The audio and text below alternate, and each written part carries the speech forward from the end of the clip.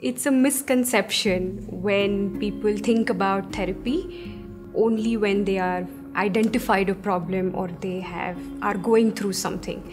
I actually believe that therapy can be looked at from a lens of transformative effects that can last long into one's lifetime. So therapy, not just for problems identified, but also from the lens of transformation. I know for a fact that I have struggled at different times in my life with when it came to relationships, whether it came to work. When we talk about work, there's so much time all of us spend at work. The ability to prioritize, the productivity part of when you go to work, the ability to say no because there's so much you want to do, or maybe there is the pressure to say yes to everything but you cannot. So the ability to say no, and I have struggled with those things myself, but today I'm aware that those are the issues that I've struggled with, and I've been able to deal with them effectively to a point where I know I can say no today.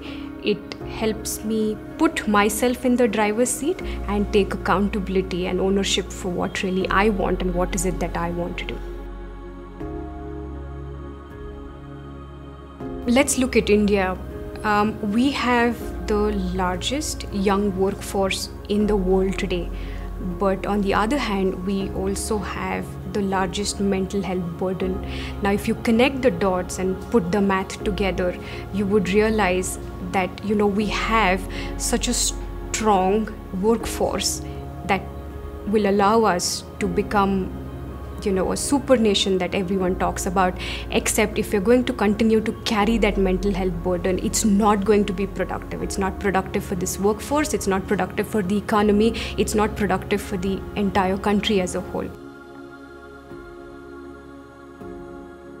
I find it unique working with Chandy and Associates is, 3 reasons. The first is the emphasis that we place here on ethics. And when I talk about ethics, I'm talking about the professional standards that are expected out of an associate working with clients.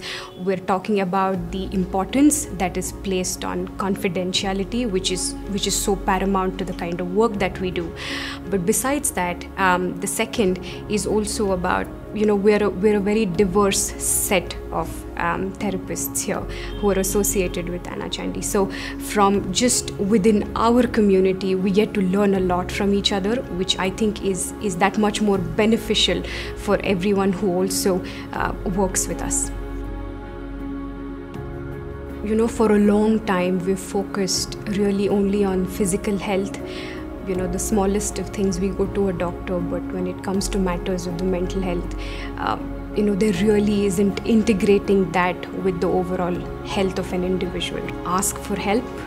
There is help available, but it's important to think of mental health as an overall integrated part of your health, so to ask for help. And second, when you are looking for a therapist, the relationship is very, very important. So look for a therapist you can trust, where there is an environment of safety and respect, because that's what you ideally want from your therapist.